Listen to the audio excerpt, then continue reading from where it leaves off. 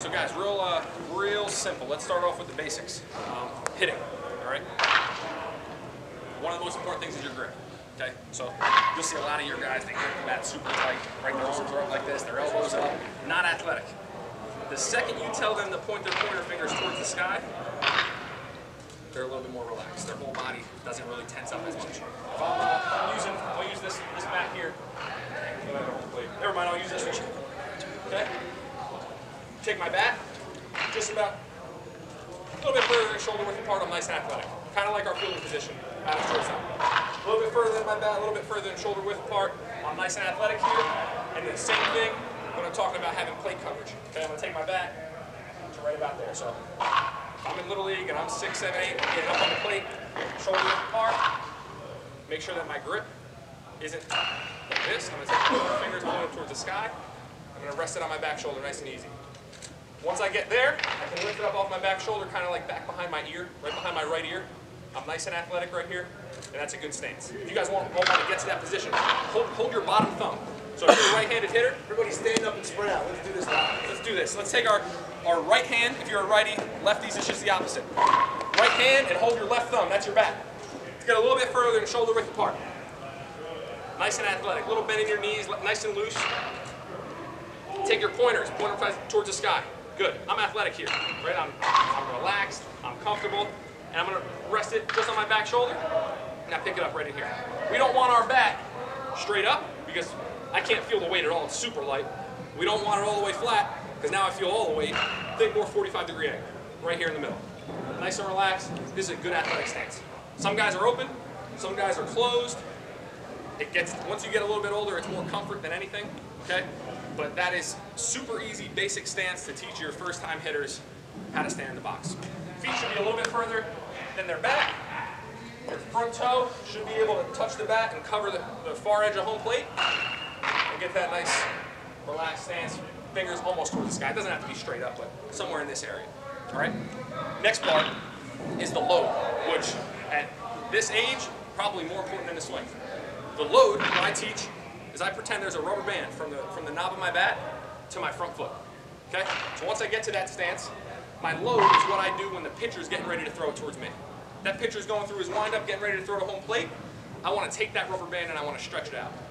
Rubber band from here to my front foot, I want to stretch that rubber band out this way. Notice I'm taking a little step towards the pitcher, and I'm taking this knob towards the catcher's face mask. Guys like to do this. Right, they reach way back like this. I'm not athletic here and I'm not strong. Easiest way to teach it, when their front foot hits the ground, the knob should be at the catcher's face mask. So you'll have guys that have leg kicks, you'll have guys that start open, you'll have guys that start close together. I don't care how they get there, but when their front foot hits the ground, that knob should be at the catcher's face mask. That means you'll hear terms like separation, or you'll hear terms like get your hands back. That's all that is, right?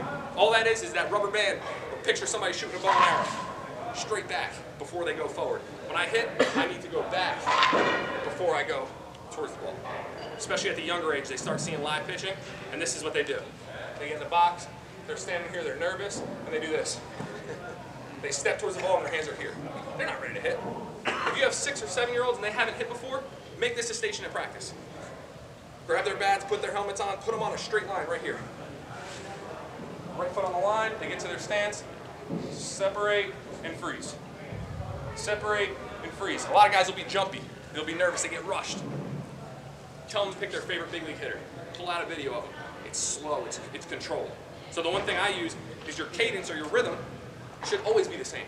If you're facing a guy that throws super hard, or you're facing a guy that stinks and he's throwing rainbows, your load should always be that same 1, 2, 3, and I'm ready to hit. 1, 2, 3, and I'm ready to hit. Not, oh, this guy throws really hard, so I'm going to back up and go 1, 3, right? You're not repeating the same load. If you want to teach a kid to take consistent swings, make sure he gets the same consistent load every single time. Now, if I get here, I'm able to repeat the same swing. But if sometimes I get rushed and I do this, or I do this, or I jump, now my mechanics are going to break down every swing. So the load's important. Good question. So, Rich, going back to your hands, your knuckles, you're just swinging just now. Didn't you sort of switch them to box? Didn't you just box your hands? You switched your knuckles, right? Or no? No, maybe a little bit crossed. A little bit? You don't see too many guys like this, straight up. Like I do that for the little guys just to eliminate this. Yeah. they're going to be crossed a little bit, right? I feel way stronger right here than I do like that, right? But this is just really to eliminate that.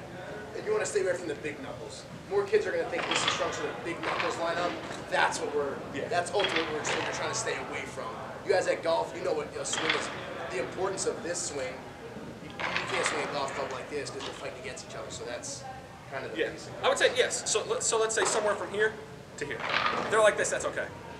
This is what you really want to stay away from. Any other questions on the load or the stance? Okay, let's talk basic mechanics. All right, if Duke's my pitcher and I'm getting ready to hit, once I start my swing and I start my load and my front foot hits the ground, what's going to generate the power is your lower half and your core. Okay, this is going to generate my power. So a lot of guys you'll see they'll take swings and their back foot doesn't turn at all. Right? Yeah. One question on that. Because I have that with my own son. When he goes here, he brings the shoulder in. So is any mechanic good to, because when they, I know when they bring the shoulder, literally the ball is behind it. Yes. Then they come here, they waste time when pitcher throw hard. Yeah, so you can have them hold his bat like this on the shoulders. Tell them to start just like this. Okay. Bat on the shoulders. So when they get loaded, that bat should somewhat still be towards the pitcher. Right? It's a little bit tilted down, but you don't ever want this to happen because when they over-rotate back, that means the only way they're coming back is to over-rotate coming forward. Yep. And it turns into a big merry-go-round going this way. Right? So I always teach, put this or take a piece of PVC pipe or a bat and just have them stand up to that. Freeze. This is pretty strong. This. Now, if I close my left eye, I can't even see the pitcher because my nose is blocking it. That's a huge one, guys. That's what we just said on that. If you close your left eye, you won't even be able to see the pitcher. I can't even see the pitcher. You're only going to see over there. You should be able to see the shortstop still. When you're done, I should still be able to see the shortstop with my right eye. That means everything. So I can still torque and turn as long as my head's not. Once my head goes, that's what I'm to your point. Yeah, so really knob back, right? Get that knob back. You'll feel more of like a back shoulder almost pinching this way instead of an over rotation. Okay? But getting back, after we get loaded, right, our front foot hits the ground, I get to that good launch position. What's going to start my swing? I always teach right knee. I always say, drive my right knee down this way. Right? That's going to start my swing. Right knee, and then I'm getting connected back in here. All I mean by connected is my right elbow is getting to my hip, and now I'm strong this way to the ball, as opposed to maybe I'll just turn my hips and stand up tall. I'm not strong like this. Yes, I'm squishing the bug or I'm turning my back foot, but it doesn't look like I'm really generating any power. So I always teach, get that right knee down, get connected, which means my right elbow's around my hip, and now I'm taking this top hand or this barrel right to the ball this way, right, instead of standing up tall, not turning my back foot, getting out and around it. A good drill to do, put the tee on home plate and have them do a rewind drill. All I mean by that, put the ball right in front of home plate, start at contact. At contact, my back foot's turned, my knees down, elbows on my hip almost, and I'm here. This is strong. Now I'm going to rewind, boom, and then hit the ball off the tee. It's a good one. It just shows them where they want to be at contact. Sometimes kids will put the tee on home plate right there and just start swinging. Well, rather, I never want to hit the ball back this far. You know what I mean? If you want to talk about, real quick, I don't want to get too complicated, but points of contact, where you want to make contact with the pitch. I get to home plate. This is where I set up. When I step and freeze, wherever my front foot lands, that's a good spot to hit the pitch right down the middle. So I put a ball right there. Right down the middle, right about where my front foot lands. Front knee shows me where I want to hit that ball on the outside corner. Wherever my front knee is, that's outside.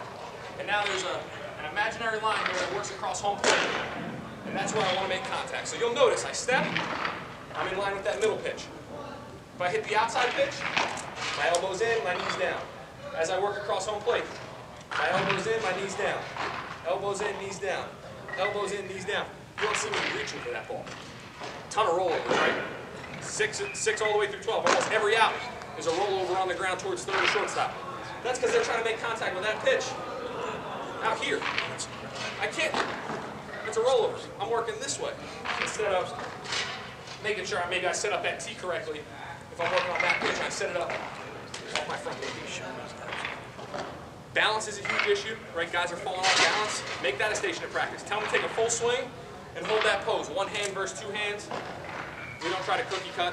If the kid's comfortable finishing with one and he's still able to control his barrel, go ahead.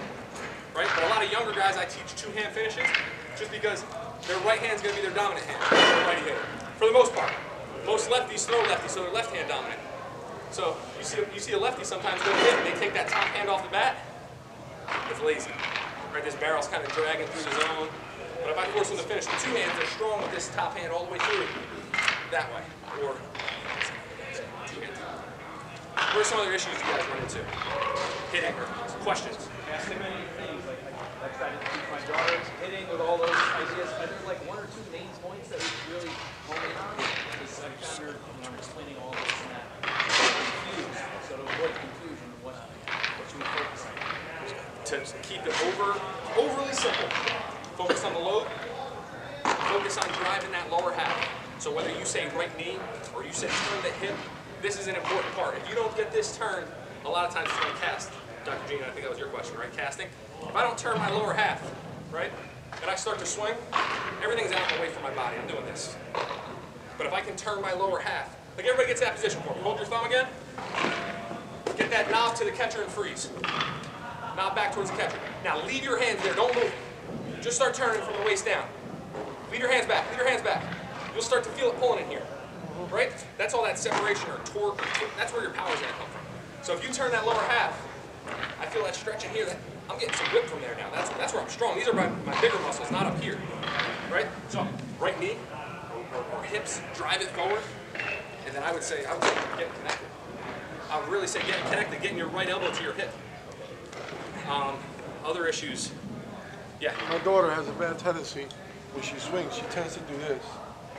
Her head, for whatever reason, she thinks she sees the ball better this way than versus staying right here and watching the ball come straight. But for some reason, I can't get her, 9 times out of 10, get her in the habit of not doing this. Her head turns sideways. I had a kid do the same thing, and I put a glove on top of his head. I just did this.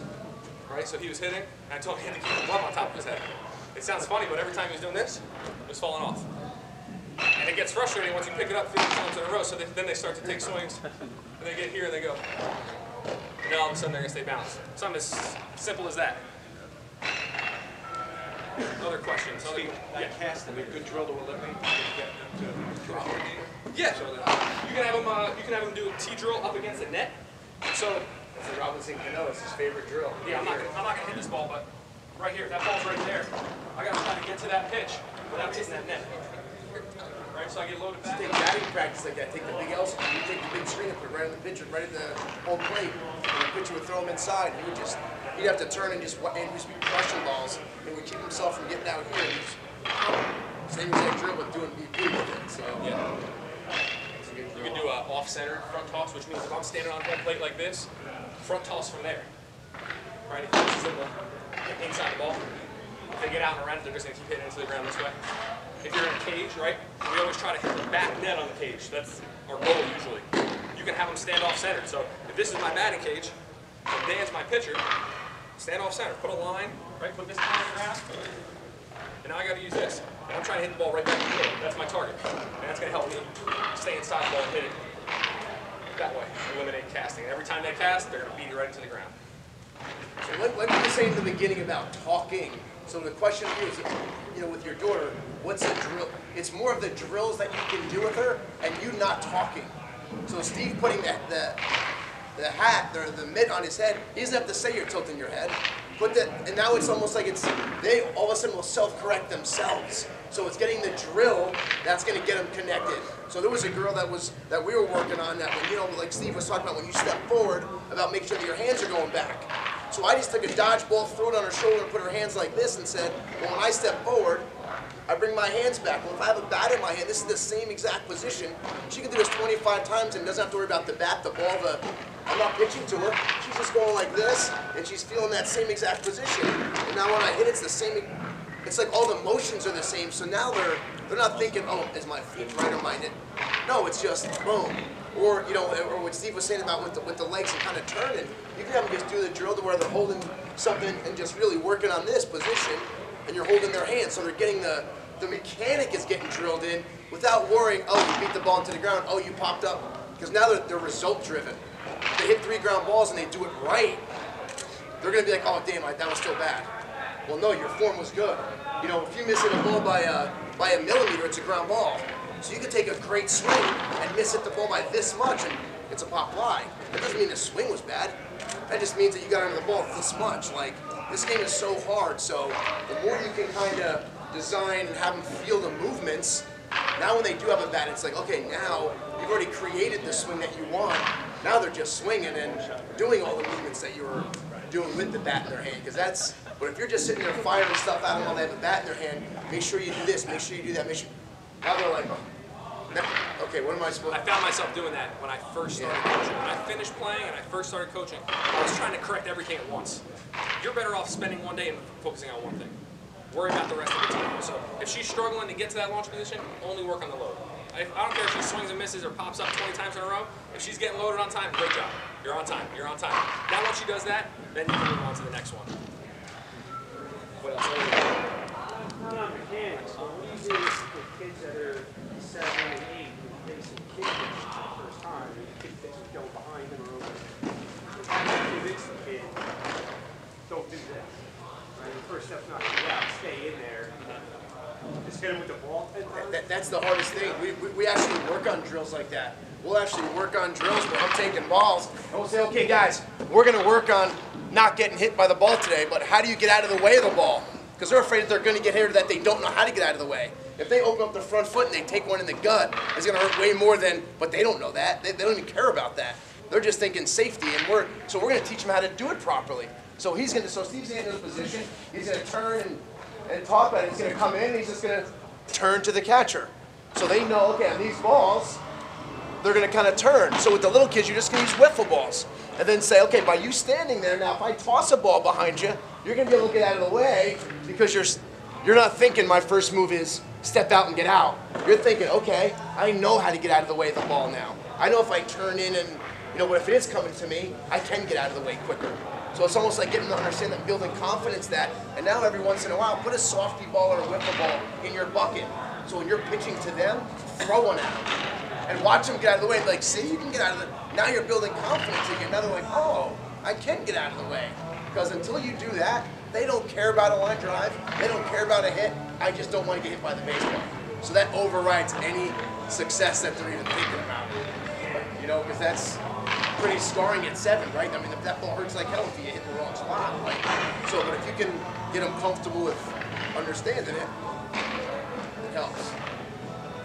Any questions about anything else? So not only the hitting part, the fielding stuff. I know we were done at 2, but we knew we were going to extend it longer because. When we're playing our backs there, we have a recommendation for new diamonds, how to set up that fun, basic skills work to real game situation stuff like minute allotment as we start off. Great question. Because in your mind you're thinking we've got to do everything. Right. We've got to cover maybe bad fundamentals, situations. Yes. Before you guys leave, we have a practice. We have a plan. You're going to have it. It's going to be it says 7 to 8. This is a perfect practice. It's going to have the warm-up with some drills on it, break up into 3 stations, hitting, fielding with the drills actually in it that you guys can follow from what we did. And then always spend 10 minutes on a skill set. Like that would be the tagging or tagging up or a certain game situation. But you always want to hit, field, and throw every day. Fill that in and always base running. More games are lost base running, but no one ever works on base running. Tagging up, sliding, touching the bases.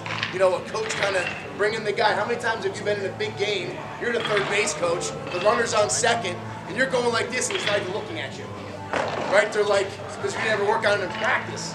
So we have that exact plan. So when you guys leave, we have all kinds of handouts. We have a $99 special you can bring your team in, and we will actually coach you for an hour. We do a half hour on the field and a half hour in 2Ks, and it's $99. Like that's like a one-time thing that we have with you guys. And we have like this video series that you can look at. You'll see when you go in there. There's a lot of things that you guys will get. We have an exclusive Facebook page that you can just sign up and ask questions, ask for drills. We'll pop drills on there. So if there's like 68 people, it's like a small community of the people from last year's Coaches Clinic, and then you guys would just sign up on it, and we're just talking back and forth about how we can help you guys. And Duke and I created a website called DominateTheDiamond.com that you guys can go on and check out. There's like a sneak peek package. It's $10, $9.99, where it shows you, I think it's 10 videos of us running drills with a team, pitching, catching, outfield play, hitting, situational play, and then there's different packages you can buy. Because you guys are here, there's a 50% off, one-time 50% off, I think it's Coaches Clinic 2018 coupon that you can use, where we have 116 videos in there, if you guys are interested. There's 3 different packages. The one is the Majors package. It includes 116 videos, 15 practice plans, pretty much anything and everything you could imagine if you guys need that or that's something you'd be interested in. But to answer your question about the formulating your practice, another great way to do it, 15 minutes at the end, do coach pitch scrimmage. Set your guys up on the field. I do it all the time. I coach the 12U team in the spring, and we do that a ton, and we stop. So we'll stop the game. Kid will hit a ball in the gap, somebody will do something wrong, I'll call them all in and say, okay guys, in that situation, he's going to get that ball, you need to be moving here, you need to be moving here, you need to be hustling out of the box. This way, it is a game, but it's also your hands-on. It's way easier to control than being out on the field playing against another team. I feel like my son, when he's hitting, he hits off like the back foot. It's the same drill, what he should do to be able to like power through. Power through. We do a step back drill, which you can have him start with both feet together. Take a big step back, and then swing. Feels him get into his back leg and then almost back off. Right, because a lot of guys, they'll just start back here, and they'll just turn like that.